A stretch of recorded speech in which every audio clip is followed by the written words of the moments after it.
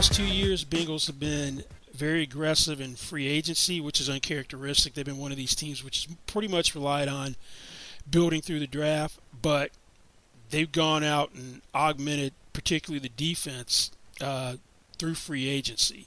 And it doesn't hurt when you can hit home runs with your first-round picks. Had 2 top-5 picks past 2 years.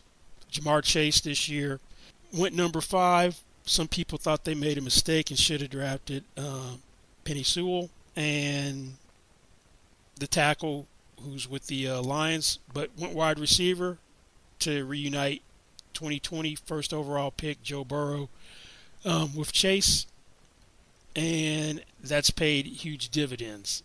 Free agency and great drafting, particularly at the top of the draft.